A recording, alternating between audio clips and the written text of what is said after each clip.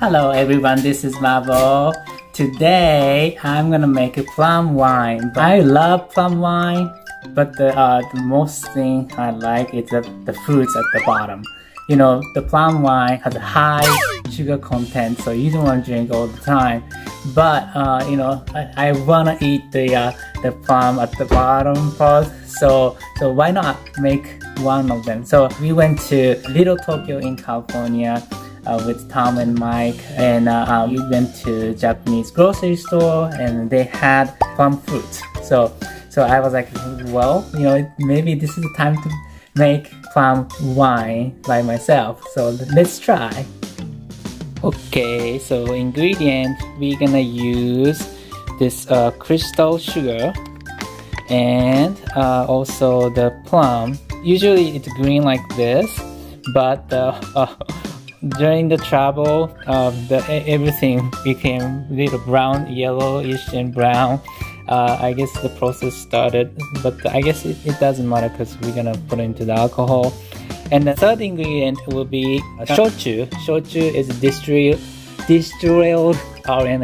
distilled sake. Must be 35% or more. And we don't have that. Substitute will be vodka. So I'm gonna use this Texas vodka Tito's, and it's gluten free. Okay, so plum fruit has been washed and also dried off with the paper towel. The first thing you need to do is to pick the bottom part. This area has like a brown end. So you're gonna pick with a toothpick and take it off, because it's gonna be not feeling good when you chew this plum fruits when you eat. Okay, so I got this container. You can seal down really good, and I'm gonna put this roots and the crystal sugar and layered like this, and pour some vodka into the container.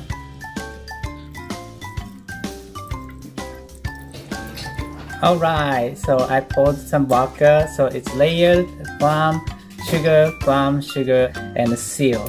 So we're gonna wait half a year to a year and a half, and then you can have plum wine.